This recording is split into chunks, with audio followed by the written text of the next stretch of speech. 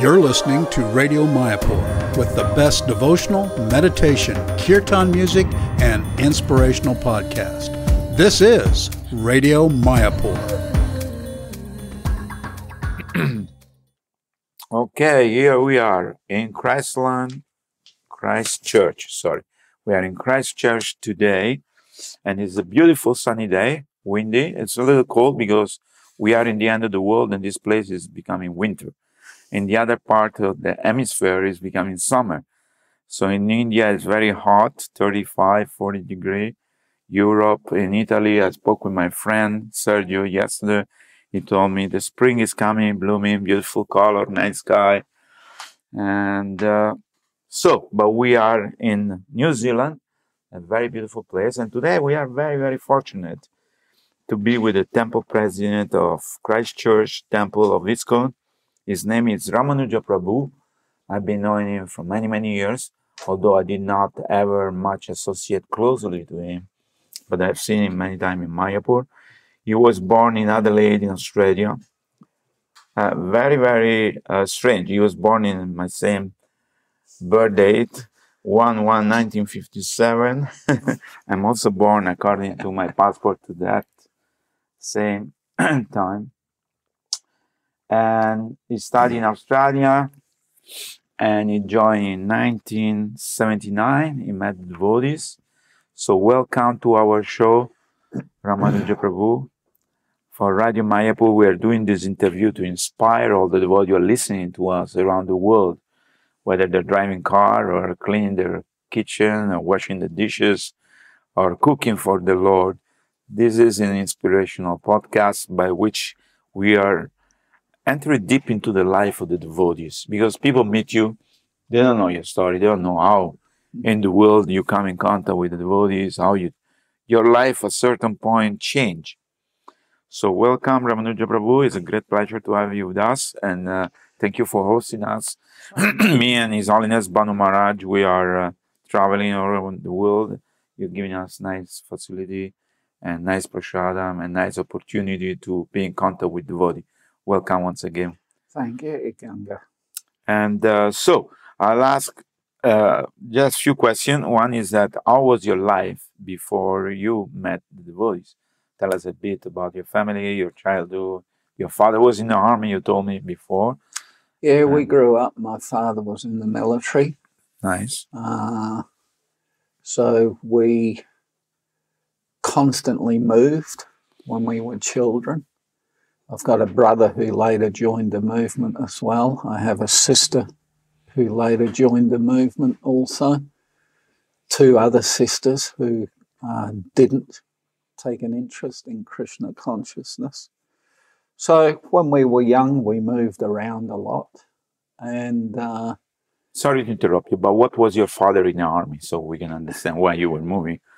Yeah, well, my father he was in the military, but he was a musician in the military. Okay. In Australia, each capital city has a brass band. Yeah, of course. And so there was, back in the 60s, there was 5 big military bands in Australia.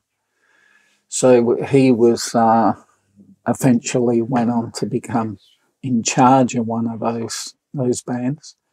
And on the weekend, he would play in a jazz band. Wow. What instrument did he play?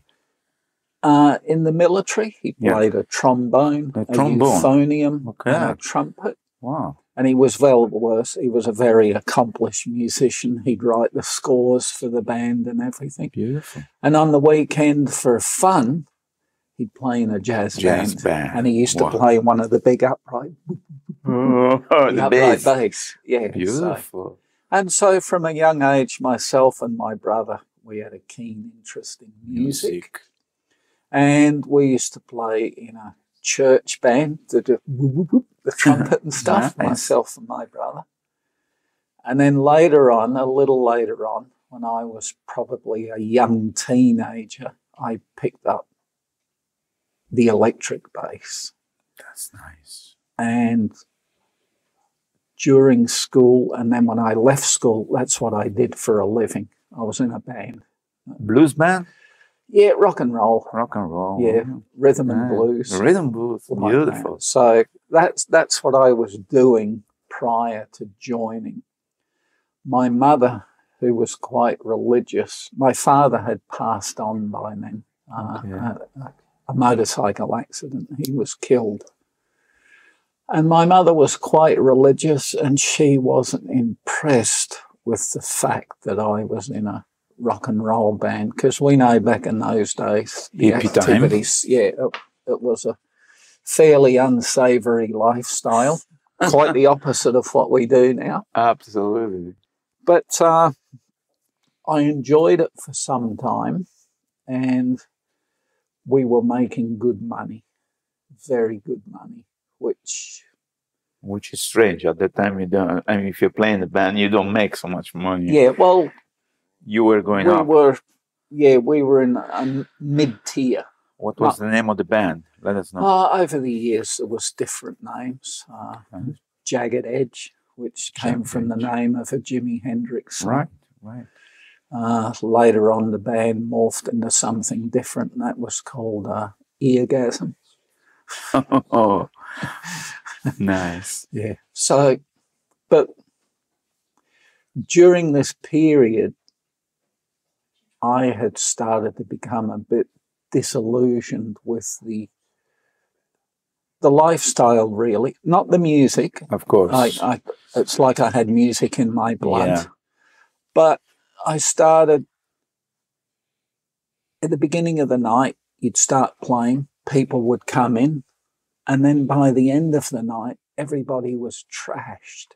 Yeah, whether it was drug or alcohol or this and that. Everything. Yeah, everything. And it's like, and of course we were playing, so we had to maintain some type of sobriety. Of course we were doing what we were doing, but we had to keep it fairly straight to get through the night. But just watching. And I had a couple of friends, they didn't live with us, but I had a friend, a close friend I'd known for many years. She used to regularly visit the temple. And then she used to work in the restaurant doing the dishes. She was a junkie. She was a prostitute. But she had some affection for the temple. Nice. And at the end of the night, when the restaurant was finished, she would bring, because she passed our house on her way home to her house, she would bring us prasadam regularly.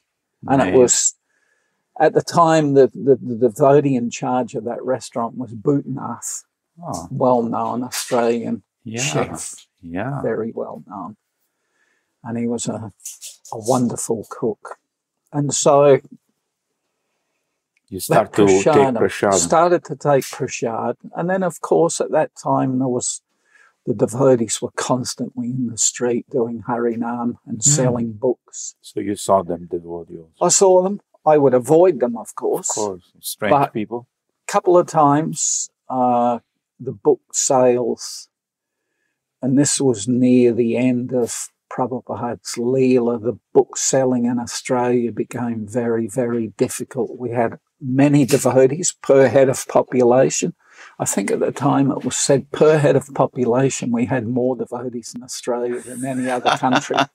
So it was a small population, a lot of devotees, and it was difficult to avoid them.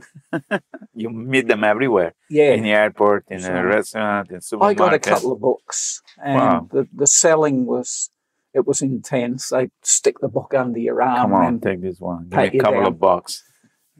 But one small book I read, and I was, meanwhile, my friend Cheryl, they were hosting, not regularly, but probably fortnightly or every 3 weeks, she would have a program at her house on a Saturday night for blooped devotees.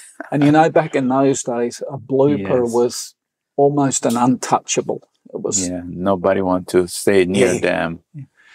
And so some of these, I started to attend that when I could, which wasn't that often because we were working Saturday nights. Yeah. But they were nice devotees, real nice devotees. They were all Prabhupada disciples because It was back then.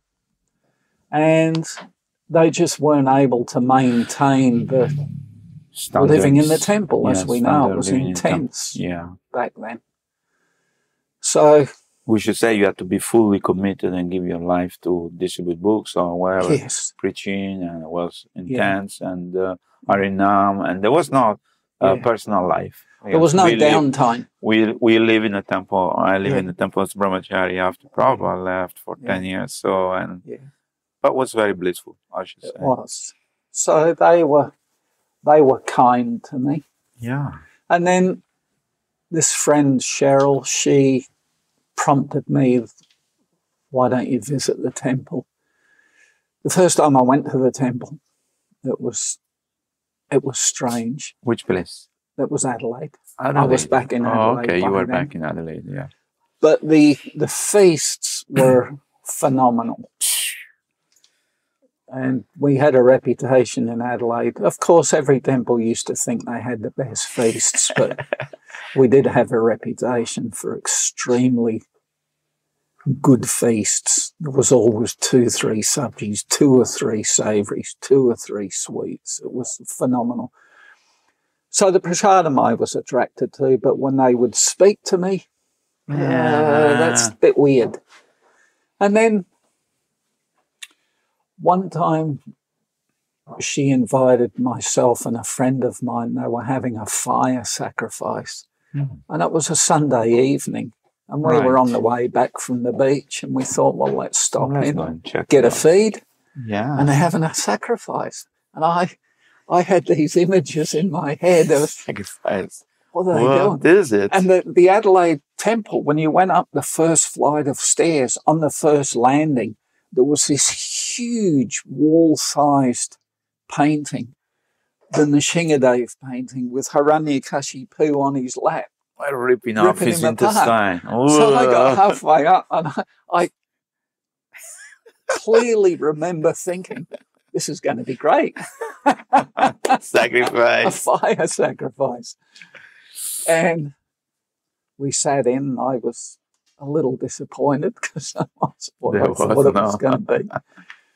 And gradually, I used to go to the temple more. It was probably over the course of 2 to 2.5 years.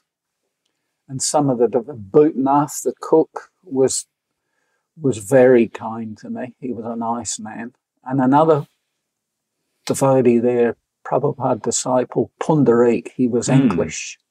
Pundarik, still lives in Australia. Yeah. He joined and was initiated by Prabhupada in Vrindavan. Wow. Nice. But he had left and rejoined and ended up in Adelaide. Nice. And he used to come to my house and preach to you. Preach to me and say, you know, this lifestyle you're living. And then at one point in time, Bhavananda was coming through, and the devotee said, why don't you come and meet him? Yeah. So what transpired then was I was taken in to meet Bhavananda, and he said, what do you do? And I said, well, play in a band. He said, are you married? I said, no. And he goes, you know, you'll never be famous. I know some very wealthy, famous musicians. And if you haven't done it by now, you won't be. So just give up and join the temple. And I'm like, whoa. What a preaching, man. Dude, I just came to say hello. And what he did, he said, just stay the weekend. See if you like it. Yeah. And if you don't, Monday morning, we'll drop you off at home. I'm off to the airport Monday morning. We'll drop you at home. So he got a couple of the brahmacharis. One of them was Pancharatna, who still lives in Jaipur. Pancharatna from Jaipur, yeah. I know him. A couple of brahmacharis. Take him home, grab his things, and bring him back. And that was it. It was almost like a kidnap. But you enjoy being in the temple, right?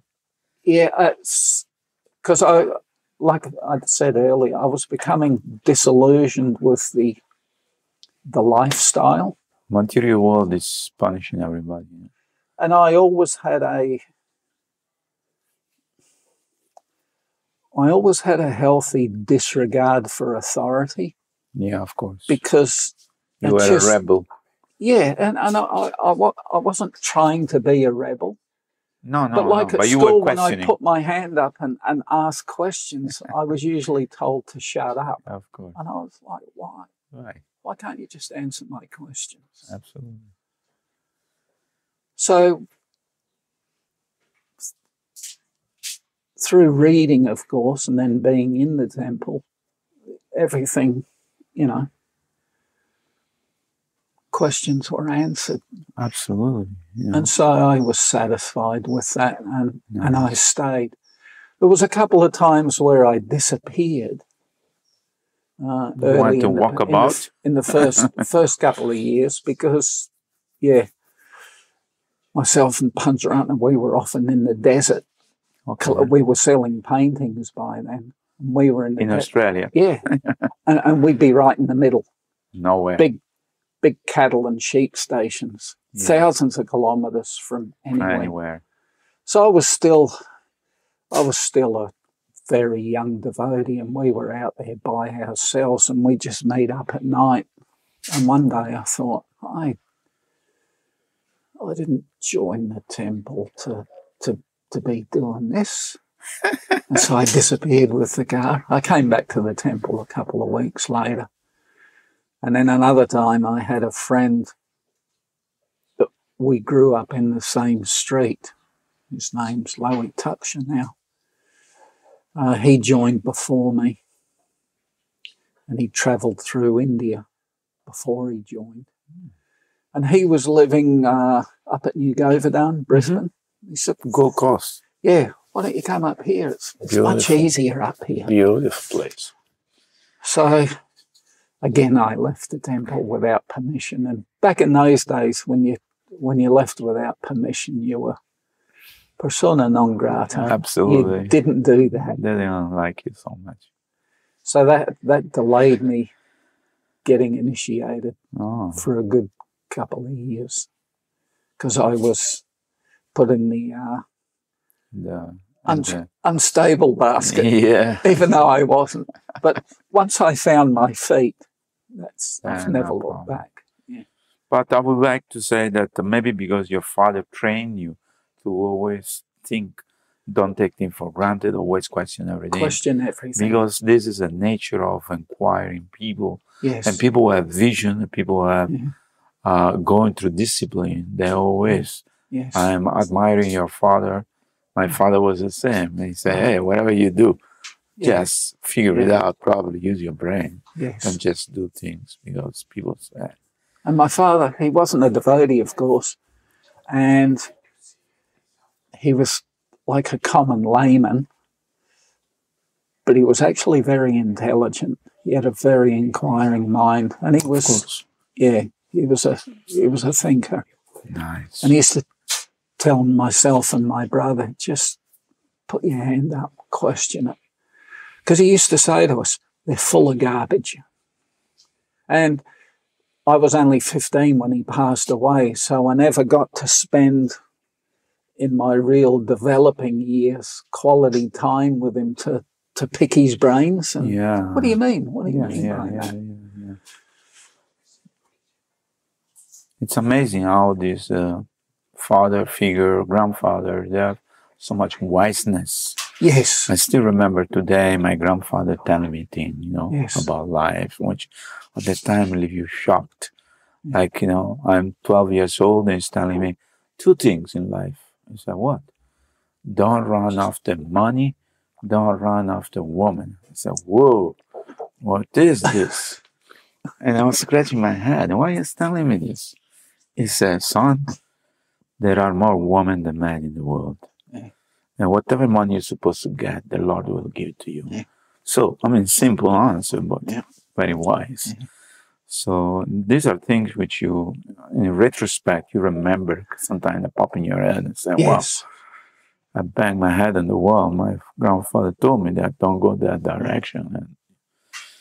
I remember reading an article in an older Back to Godhead by a devotee in the US. I cannot remember his name, but he had left early in the piece and he'd been outside of iskcon for 2.5 decades, a long time. Yeah. And he'd come back. And because he was senior and he was a Prabhupada disciple, the younger devotees always came to him for advice. Naturally. And in this article, he was saying how he wished he had had more input when he was younger, because he was viewed now as a wise old man. And he didn't consider himself to be a wise old man. And he was lamenting that he wasn't well versed enough. Very interesting article. Very interesting. Because people see us like that now. Yeah. We're getting old, even though I feel always like 20 years old when I join, but the body's getting old. But Ramanuja Prabhu, let our audience hear about your program you're doing here in ChirstChurch. You've been temple president for a long time, and I know you're doing a lot of programs, outreach, yoga, studio, this, that. Tell us a little bit about the life of as a temple president. How many years you're temple president now here? Here, it's about 15, 16 years. Yeah, so and it wasn't something I wanted to do. No, of course. Because, I lived in India for many years. Yeah. And we were working on Srila Prabhupada's Samadhi in Mayapur for 5 years. I was there with you. Yeah. With the so that's Kadamba Maharaj at that time he was. After the upheavals of the mid-80s in Australia, there was, it was worldwide, there was huge upheavals.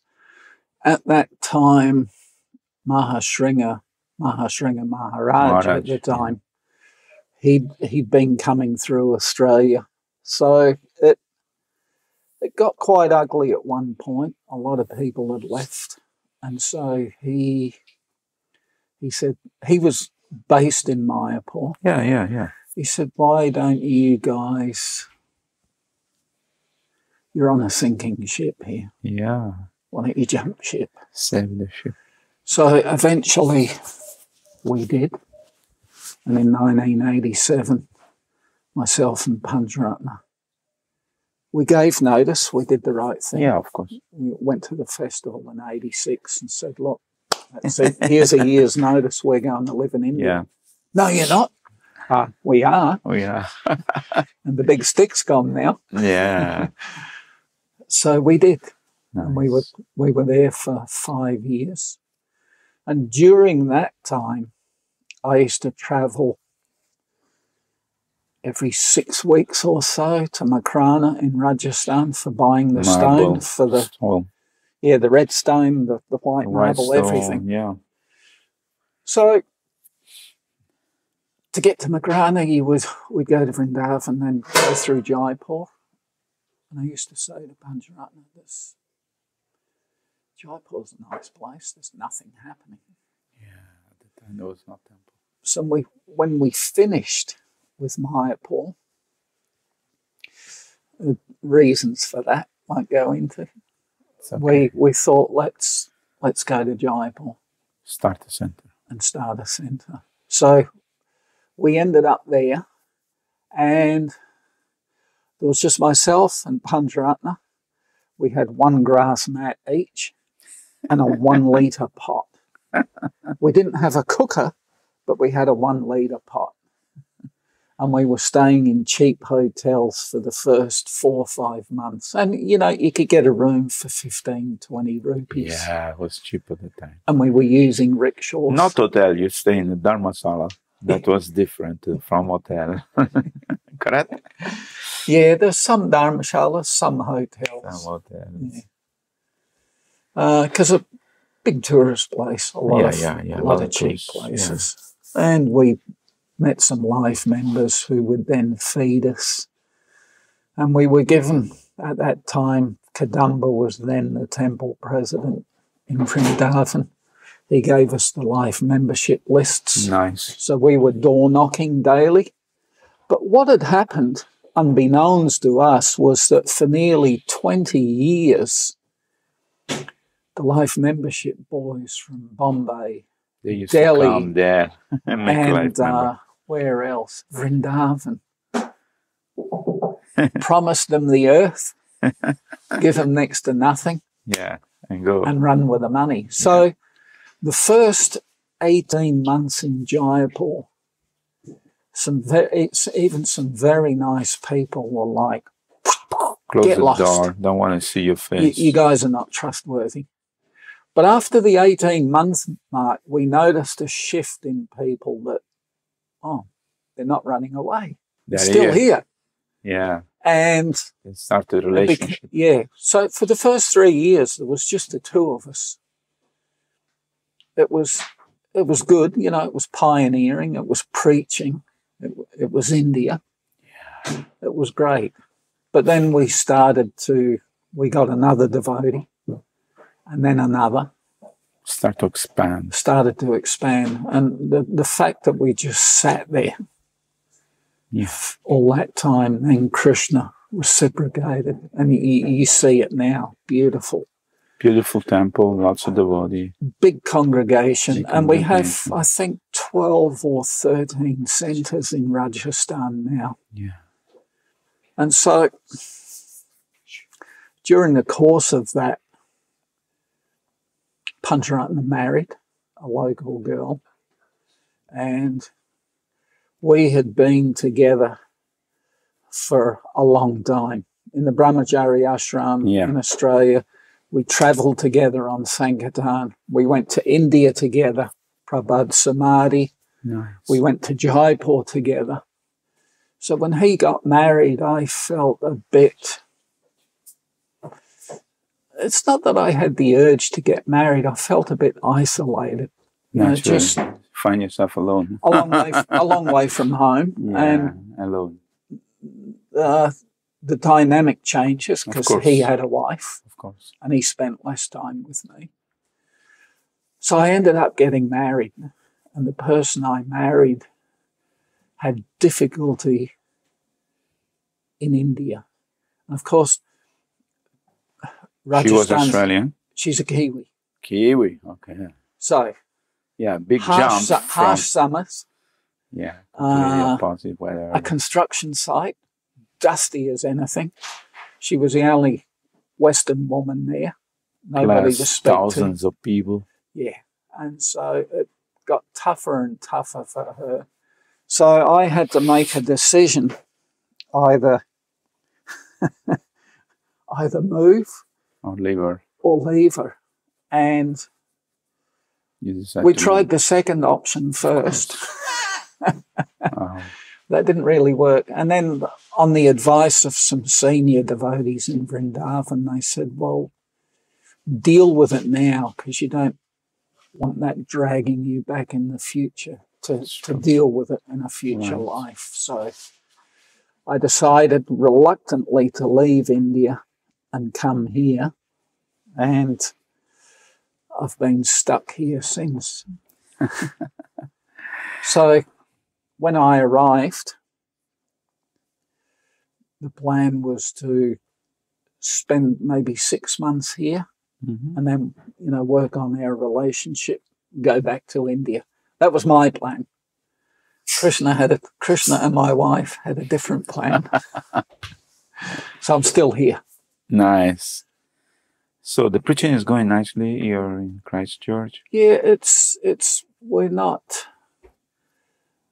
Well, you have a nice temple. Yeah, so when I came here, we had a different building, and the management that was here at the time, there was some difficulty, and the whole management team left, and they took the devotees with them. So you end up again being the only person. So Ramai Swami, he rang me and said, well, they've just walked out, the building's open, the deities were. So I went round to have a look, secured the building. Right. And then Ramai Swami eventually said, well, can you help out? Yeah, can you take care? Naturally. I was reluctant because I didn't come here to get into that. And then 6 months later, it's like I was the TP. By default. By default, yeah. Yes. And so the building, a beautiful old building, but it was run down. So then we set about renovating the building, which I think was a bit of a miracle itself because we had no money. The roof was leaking. Somehow we got a new roof. That was $40,000. And then we did the building up room by room. Beautiful building. And then in 2010, 3 years after I got here, there was the huge earthquakes. Oh, yeah. And it destroyed the building. Complete fall down? There was September 2010, that damaged the building, not beyond repair, but we were waiting for the insurance, the loss adjusters to come in and assess. See how much we can. And then in the meantime, in February, we had the real big one, destroyed the building totally. No one was hurt? No, Pujari was hurt, but not seriously, because the deities flew off the altar. Wow. I mean, it was a violent earthquake. And the Shingasan was pushed off the altar into the middle of the temple room. Amazing. And Janavamata, who lives in Dunedin, missed her by a fraction, millimetres, missed her head. Would have killed her. Amazing. So we owned the property next door. I was in the property next door. I ran to the temple as it was imploding because it went for 25 seconds. So I managed to get to the temple. And it was destroyed. And the deities weren't, it wasn't a broken arm or a broken leg. We were finding tiny, I got like a huge sack of tiny pieces of marble. So initially the GBC was like, well, can't you just put the deities back together? There was other precedents. Yeah. And when I sent them photographs of, I've got thousands of chips here. Yeah. You work it out. Same deity? No. Oh, different deity. We did the Visaga, put them in the ocean. Nice. And then I thought, well, no point me being here anymore. There's no temple. So I was making plans to go back to India. But the Lord, there's some other plan. And then Ramaswamy asked, well, we're insured. Can you sort the insurance out? And I was like, that's going to be messy. That's going to be messy. Because the whole city was destroyed, not just our temple. Not just you, thousands of people. But my wife at the time, who was an accountant, she was working for the church property trust. The Anglican church here is quite strong. Right. In the city alone, they had 4 big cathedrals. So she was responsible for those properties of the Anglican church in this city. And there was many of them, but 4 big cathedrals in the city. So through her job, she was working directly at the coalface with the insurers who were based in Australia. Now, she was under contract that she couldn't speak because this was naturally. Otherwise, a lot of people, other people will come and claim them. And after about probably 1 year of this, a year after the earthquake, she said to her boss, my husband is in charge of the Hare Krishna temple. I'm doing this, and I'm not allowed to. We can't live like this. Yeah. So her boss gave her, the CEO of the insurance, his card, who lived in Melbourne, and said, give him a call. So I rang him. And his name was Andrew Moon. And he said, do I detect an accent? I said, yes, I'm from Australia. And the first thing he said to me was, who's your football team? And for 20, 25 minutes, we talked football. Football. Aussie rules. Yeah, naturally. And it broke the ice. And I had some people I grew up with who went on to be then professional footballers who he knew because he lived in Melbourne, and that's the headquarters. Nice. And probably after half an hour of this, he said, well, what can I do for you? And I said, look, the Anglican Church has many properties.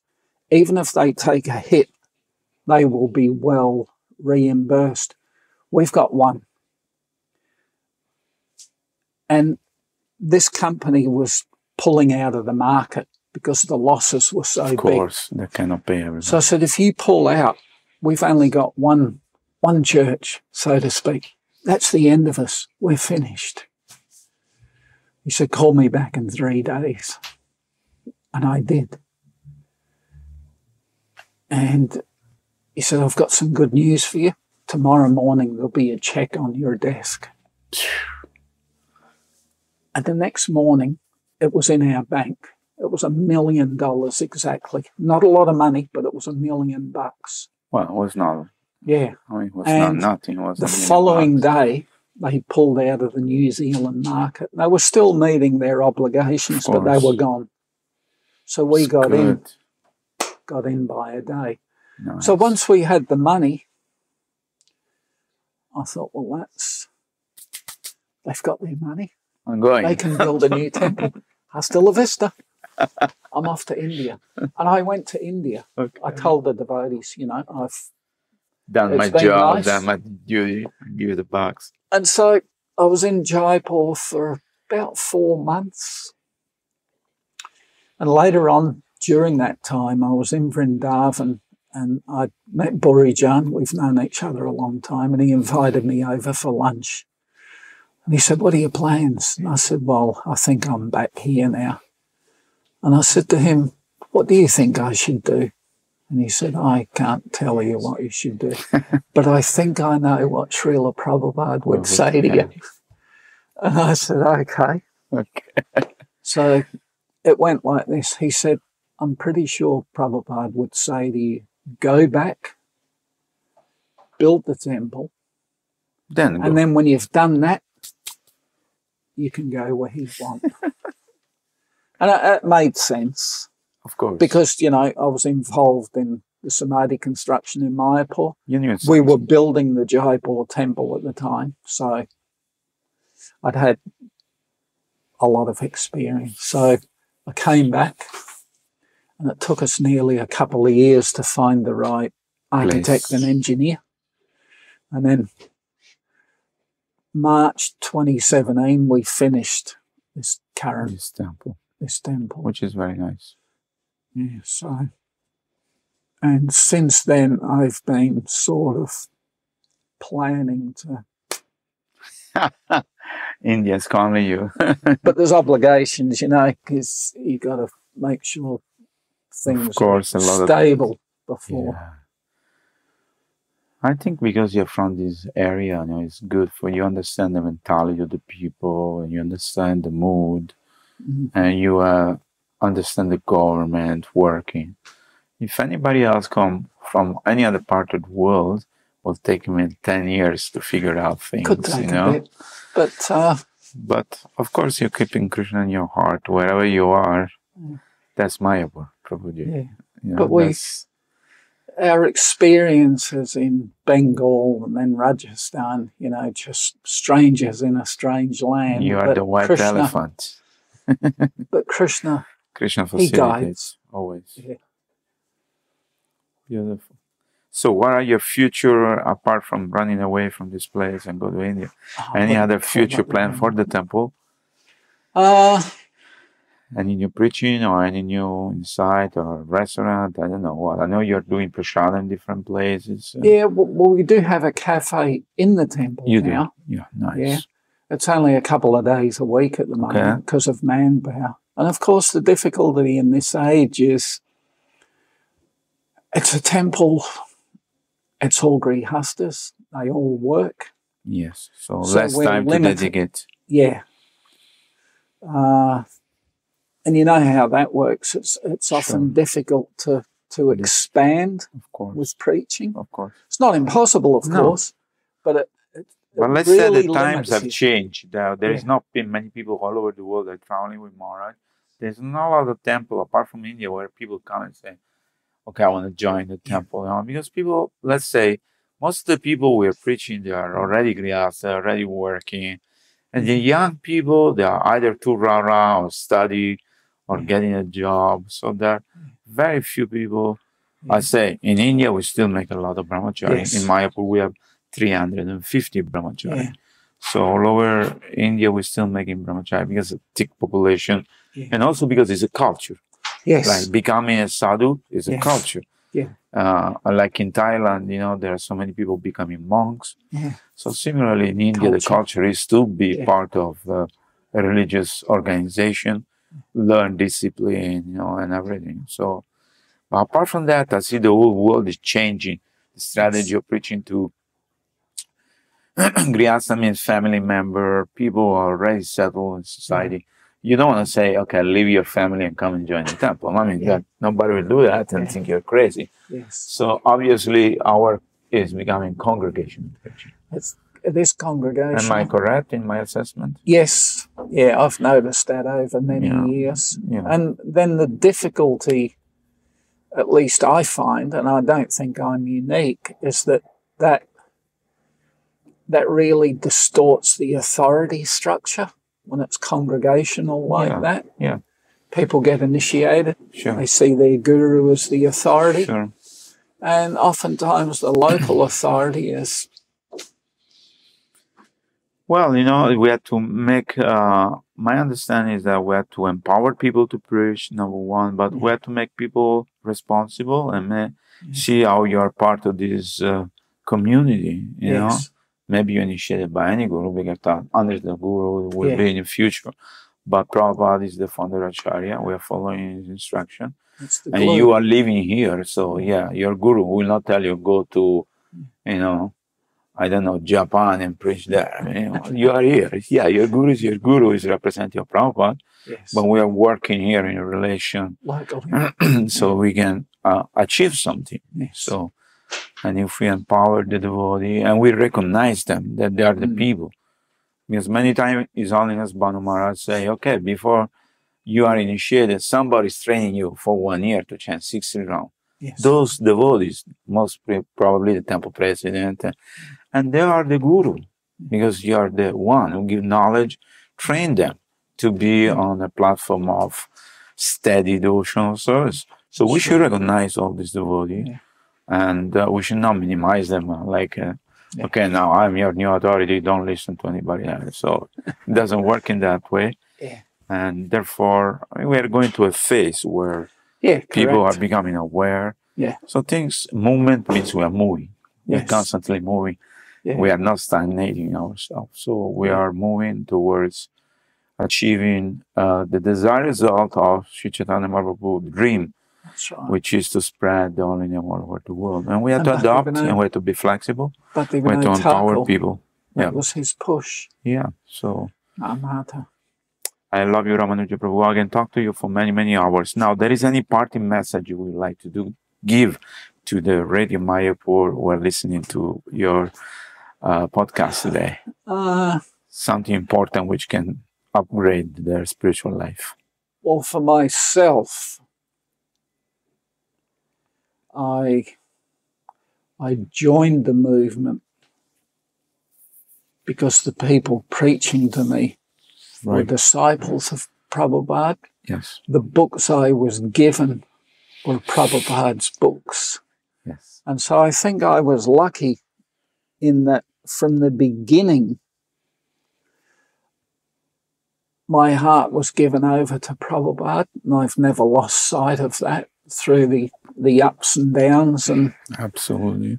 And it's the thing that's kept me, it's the single thing that's kept me here. Yeah, I've a couple of close friends, of course, Panjratna and Jaipur and Mahashringa while he was still here.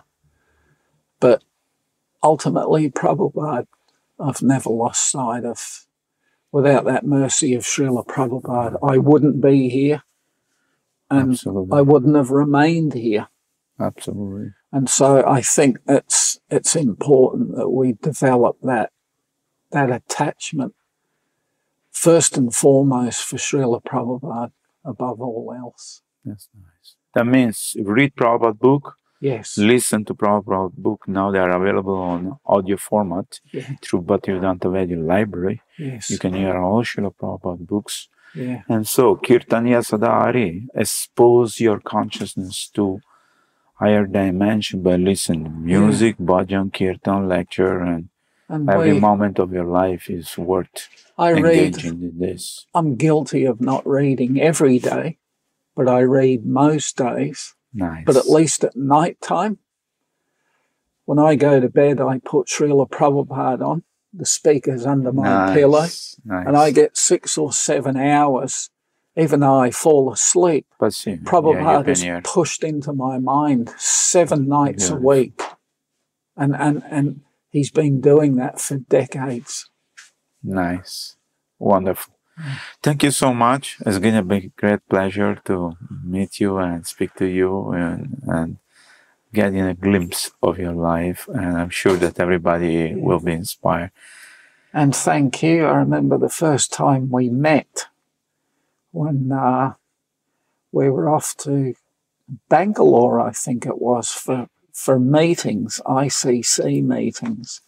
And you were the temple president in what was then called Madras. Correct, in Chennai. We stayed there for a day or two. Okay. And the little, I think it was blue. Was it blue or green? Yeah, gray or blue, I don't remember. Was in Kilpa, which year it was? Yes. It was in Kilpa Garden Road, yeah. It was. Yes. And then you dropped us at the station. Nice. And off we went. I vividly remember that. So thank you once again. Srila Prabhupada ki Jai. jai. Ananta Koti Vaishnava Vrinda ki jai. Hari Bol. Thank you. Srila Hare Prabhupada. You're listening to Radio Mayapur with the best devotional, meditation, kirtan music, and inspirational podcast. This is Radio Mayapur.